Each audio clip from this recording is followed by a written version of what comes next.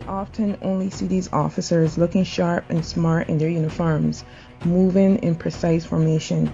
Little do we know that the role of these men and women of the Barbados Coast Guard go far beyond ceremonial duties.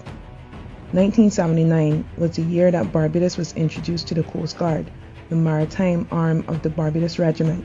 These officers don't wear capes or have superpowers, often going unrecognized, but on many occasions, sometimes unknown to civilians, have protected us from illicit activities and come to the rescue of countless other people. They are Barbados' unsung heroes. One of those officers is Lieutenant Andrew Walcott.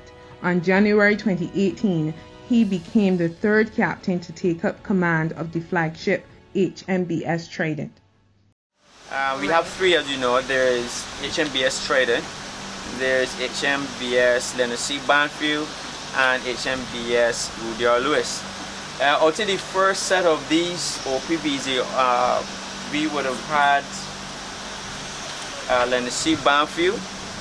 That would have been commissioned by the late Colonel Leonard C. Banfield. He would have been the first Chief of Staff of the Barbados Defense Force, so that was one of the reasons why it was named after him. And then Rudyard Lewis, HMBS Rudyard Lewis, would have been the second one that we would receive. And all these vessels are from the company called Damen, which is located in Holland.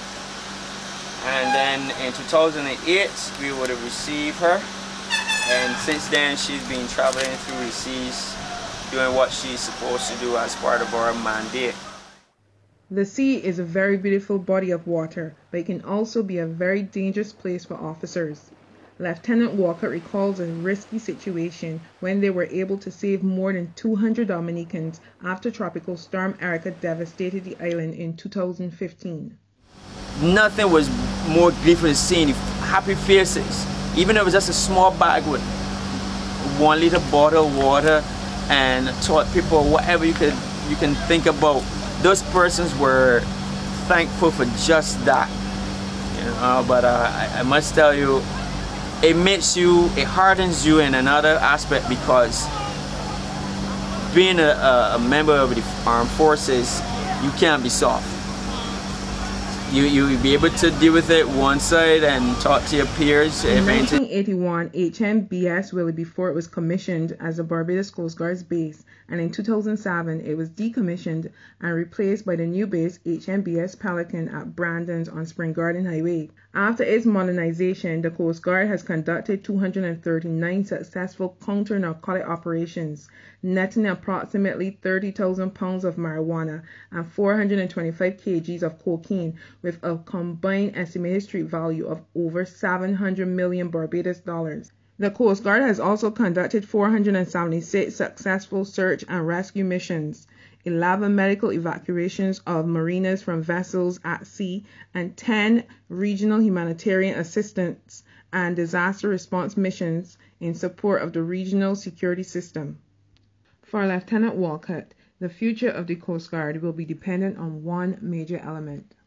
Once we work together as one, that's how we get our job done. So you got to be able to work as a team. I can't do my job without the engineers. I can't do my job without the seamen. If I'm in a kayak, I can do it by myself. But working on these vessels, working on this base, everybody here at the Coast Guard is a family. So you got to be able to have an open mind to be part of the family.